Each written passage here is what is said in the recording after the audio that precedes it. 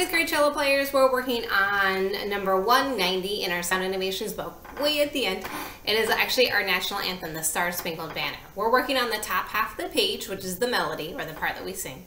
And the bottom half we'll do later, maybe later this year, it's the accompaniment part, or the duet part. Remember a couple things about Star Spangled Banner. There's dotted 8th notes and dotted 16th notes. And then there's also an extension 4 on the G string for the C sharp. Remember the extension 4. And there's also fermatas, meaning that they hold the notes long. Last little detail, the recording starts kind of quickly. So be ready when I get the recording going, all right? So have your bow on the D string. Here we go, number 190, Star Spangled Banner. The Star Spangled Banner.